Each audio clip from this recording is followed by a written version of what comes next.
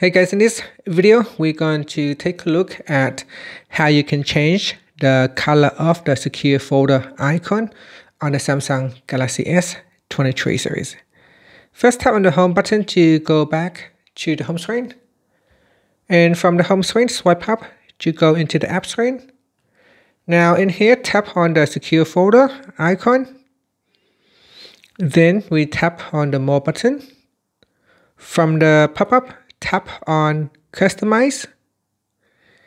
Now in the Customize settings page, we go down to the color section and select a color for the icon. You can also change the secure folder icon as well. So let's say if I want to set it to a star, I can choose a star icon. Then from here, I can change the color. By changing the icon for your secure folder, you can easily disguise your secure folder as a different app or something else. You can even rename the name of your secure folder as well. Then tap on Applied to apply the changes. Now you can go back to your app screen and confirm the change of your secure folder. And that's it. Thank you for watching this video. Please like and subscribe to my channel for more videos.